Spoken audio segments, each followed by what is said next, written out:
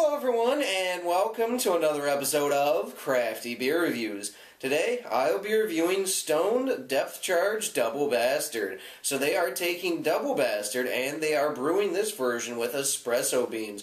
Really looking forward to this one. At time of recording, this is only 3 weeks old, so still pretty damn fresh. Let's go ahead and check out the aroma. Oh, that's nice. Up front, I'm getting a lot of coffee, like this really nice kind of roasted coffee bean. Definitely kind of some espresso notes in there, just really, really coffee forward. Getting some chocolatey note in there too, which is interesting. I'm also getting a fair amount of the malt. There's kind of caramel, toffee, a little bit of a breading note. Underneath that, I'm definitely getting some of the hop character. There's like some orange peel, definitely citrusy notes. A light bit of pine, a little bit of a floral hop component. But yeah, mostly it's coffee, it's chocolate, it just smells really rich, smells really, really nice. Yeah, digging this so far. Let's go ahead and take our first sip.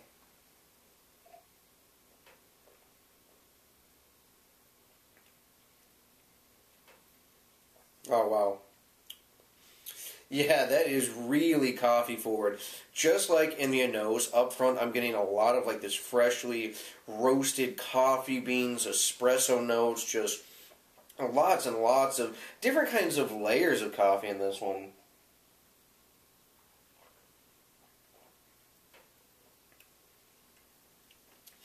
Yeah, that's really nice. Second sip, I'm getting more of these chocolate notes. It's kind of a cross between bittersweet dark chocolate and this kind of creamier, sweeter milk chocolate note. Really, really nice, though. Definitely getting big sweet malts too. Coffee, or toffee, caramel, lots and lots of it too. But there's a nice kind of hoppy background to this as well. Like there's definitely a citrus blast on the back end. Orange peel, maybe a little bit of grapefruit in there as well. There's definitely this kind of piney note in there as well.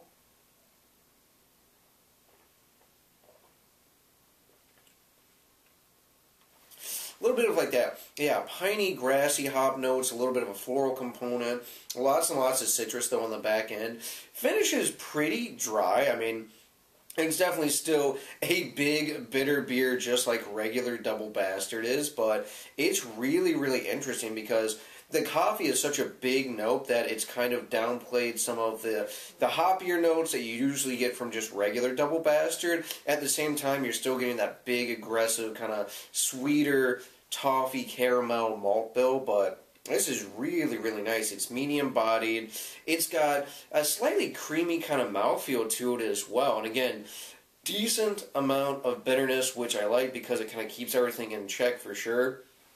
Because there's a big malt backbone to this. Again, toffee, caramel, really nice like chocolate and coffee notes too, though. I mean, there's just a lot going on in here. I really, really dig this version.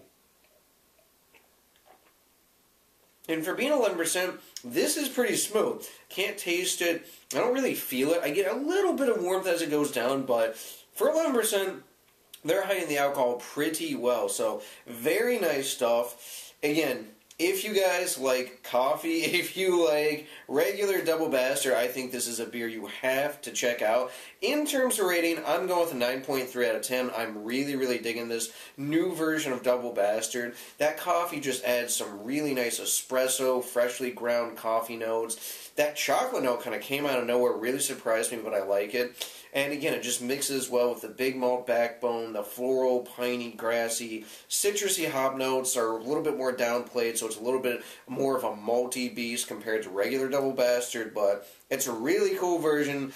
Stone usually knows what they're doing when it comes to coffee beers, you know, the Espresso IRS and Dayman from years back. Awesome beers, this is no exception. If you like coffee, go check this one out.